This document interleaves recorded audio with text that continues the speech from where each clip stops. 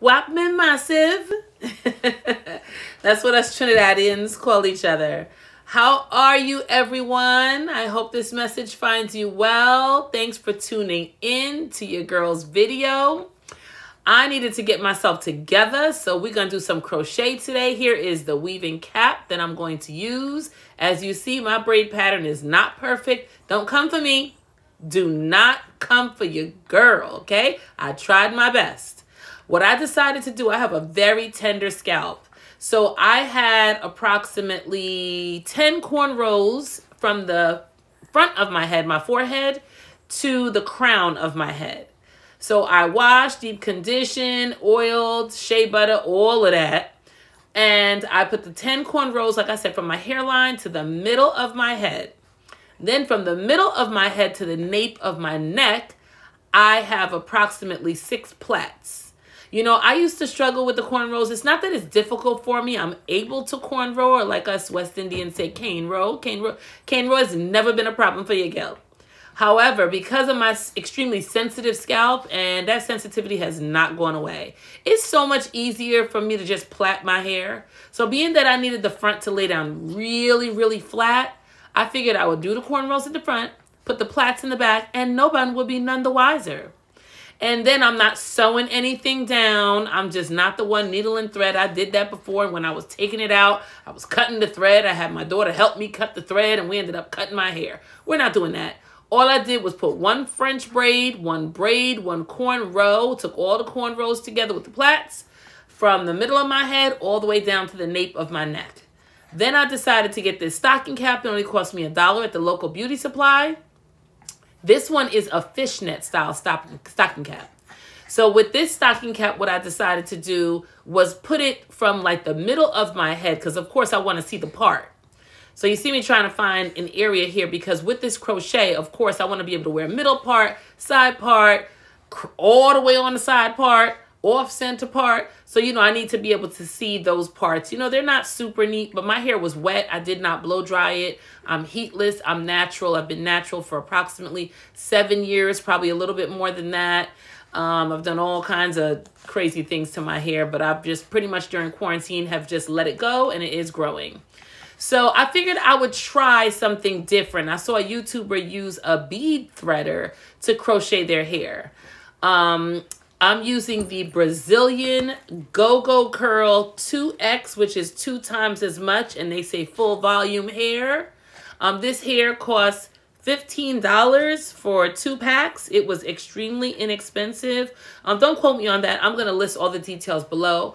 I ordered from Amazon because it was just so much easier for me than getting out and going to the store. I'm a busy mom of 3. I'm working from home in this COVID-19 in 2020 chaos tsunami.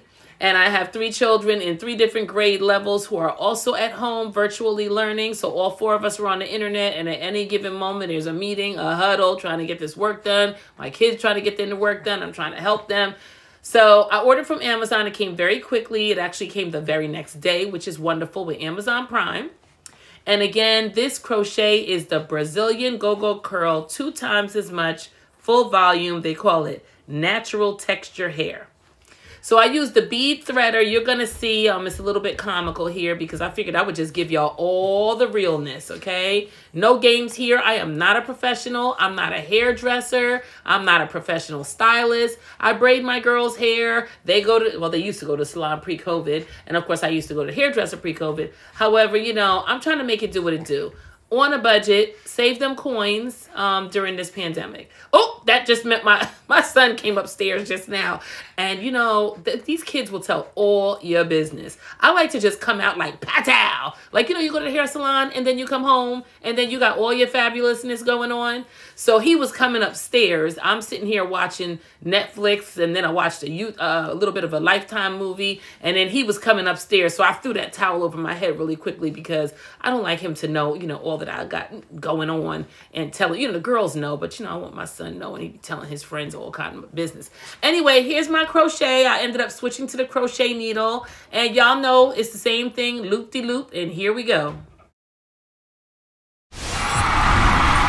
Hello, YouTube fam. So I'm back, and I finished this GoGo Curl crochet install. And I must say, for my first time doing it, a couple bumps in the road. I'm sure you guys were laughing at me in the beginning, but I feel like I pretty much worked it out. I love big hair. I love easy hair. I have a very sensitive scalp, by the way. So if you saw me ooching and ouching and you're looking at my braid pattern like, what is going on? Why didn't you just do 10 or 12 or 8 cornrows just going straight back? What I did, as you notice, I did the cornrows from the beginning, meaning my forehead to the middle of my head. So like around here, the crown. Okay, so I stopped my cornrows about here. Then in the back, what I did was, let me see, 1, 2, 3, 4, 5, somewhere around 6 plaits. Because I'm like, okay, why am I cornrowing and torturing my whole head when really it's a lot easier for me to do like a chunky plait? So I washed my hair. I used that Aussie conditioner. I'm going to link everything below. I washed it. I deep conditioned it. I put some oil in it and some shea butter. And then, like I said, my half cornrows. Now, originally, I was going to use my henna. So I like to color my hair. However, I have something here I like to use. I just figured, like, you know, I've been natural, I guess, time flies, like about 7 years now, somewhere in the neighborhood of like 7 years. So why am I dyeing my hair if I'm natural? I'm trying to avoid chemicals, right? So at the health food store, I buy this henna. You know, I'll also link it. I'm sure you can buy like henna anywhere. So I buy this black henna and then I use it with the coffee because I saw that on YouTube that if you use coffee and then you mix the henna powder, your hair comes black. So originally I was going to like use the henna or dye my hair or, well, not dye, but color with the henna. So I'm going to do that first. But then I was like, hold up. If I'm doing this crochet with no leave out, why am I even going to bother? Like, what is the point? You're not going to see my hair. I don't have any edge control. Tomorrow I'll, you know, come back on. No edge control. I didn't lay down my edges or anything like that. So, you know, I really did not need, I don't think, to color my hair. I figure I'll just skip this round.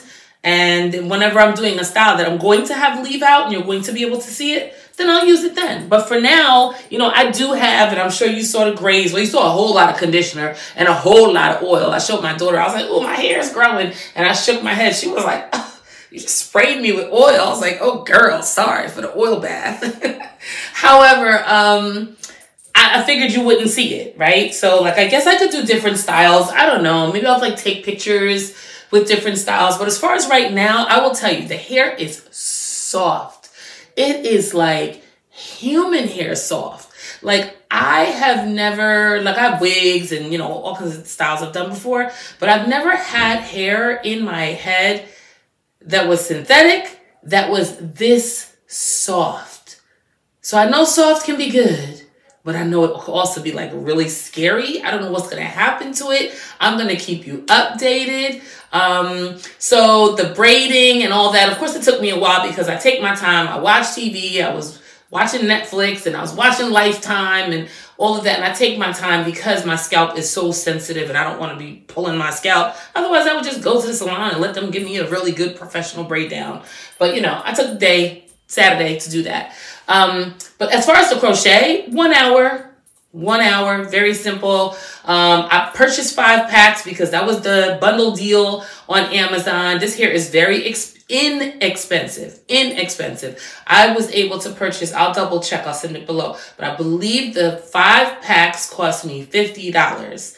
So and the deal was if I got 2 packs, it was $15. So it's pretty cheap, I think. So my goal is to get through a month with this hairstyle because I know after a while, sometimes with crochet or synthetic hair, we'll see, because I'll let y'all know the truth. I paid for this hair with my own coins and pennies and so forth. I know that it can sometimes ruffle or get frizzy or anything like that. I do not plan on using mousse. I do not plan on using any of the Hawaiian Silky or any of those products until I absolutely need it. And I will let you guys know what it looks like. I'll try to do update. Like I said, this morning I installed this hair. I will let you know what it looks like tomorrow. I'll let you know what it looks like midweek, in a week, And I'm hoping to make it through the month because I'm good with this hair for a month. It is long, okay? I ended up just taking a shower and putting my pajamas on because with this COVID craziness, I mean, like, I want to go to the mall. I want to get a massage. I want to get a facial. But I'm not doing any of those things yet, you know, with this variant. So I ended up putting on my pajamas. So excuse my tie-dye comfort loungewear. But the hair is 20 inches. It feels a lot longer. I am 5 feet 8 inches tall. I'm 5'8". I'm tall. So if you are vertically challenged, be clear, and nothing wrong with that. I have different family members with different lengths. As you saw, I just pretty much tied the hair together and just took out the straggly ends or whatever earlier. But the hair comes down to my below my bust line. This is my belly button. I have a long torso also. So this is my belly button. And this would be my bust. And the hair comes, you know, kind of in between. And then I'll also give you like side view. That is very long. I think it's long. And then the back. You saw me struggling with trying to figure out as I was watching a movie, like, oh my gosh, where's the sparse sections? And I have 2 daughters. I was calling them like, girls, help me out. Where are the sparse sections? Because, you know, with the hairnet and all that, we don't want to be exposed. We don't want the wind to blow. It is winter. We don't want to be doing any kind of cuteness, you know, when I get out of the house and then people see all kinds of hairnet or plaits or, you know, we don't want to do any of that. So I ended up using 2.5 packs of the 5 packs. So I'm excited. That means I could do this again, okay, for my $50. And that means I have a $25 hairstyle.